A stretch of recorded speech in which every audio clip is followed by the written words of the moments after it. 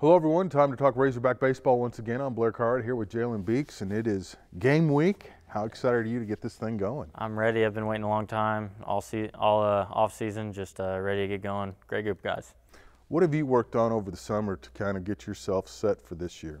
Really just working on 3 pitches. I had 2 good ones last season. I need to get the 3rd one to really help out the team this year since we were losing so many starters. What will that 3rd pitch be so the fans can It's going to be a changeup. I throw it harder than most. It's more like a sinker. It's like 85 mile an hour probably. But I've been really working on that hard. It's been my go-to pitch actually this fall.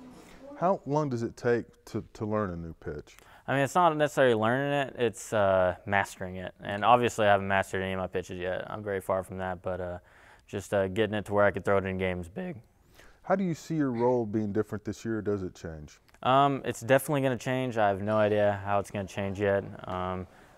Whether I end up as a starter or reliever. I'm probably going to end up as a reliever, but I really don't know. Do you have a preference? I do not. I don't care. I just want to get back to Omaha. Never been, so just want to get back. What's the key to coming on in relief? What's the mindset, and how do you go about getting that mindset that you need?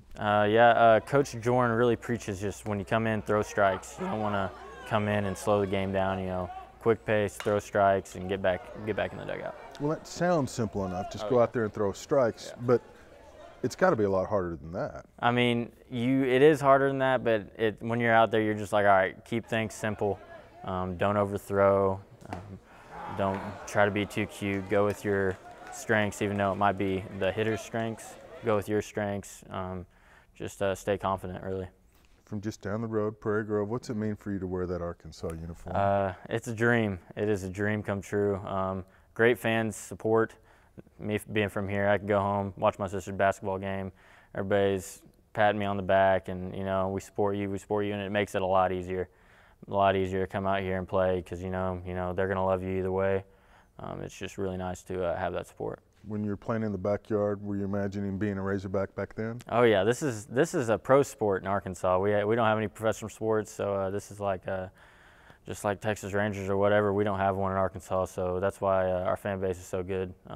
You know, it was my dream to come here. It wasn't my dream to go play in the bigs, so I'm really excited about this year. Well, we're glad you're here, and best of luck this season. I appreciate it. Thank you. All right. For Jalen Beeks, I'm Blair Cartwright for Razor Vision.